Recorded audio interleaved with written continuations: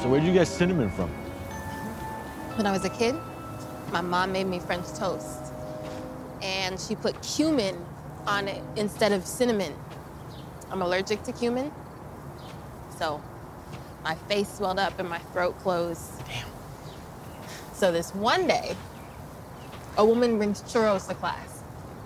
And these kids just look so happy, sucking their fingers and shit. And I think to myself, I'm just gonna try one. So I pull a stick off of my classmate's plate, pop it in my mouth, and all the kids just start oohing and eyeing. And nothing happened. So now why'd you pick the name? I realized that is the most fearless I've ever been.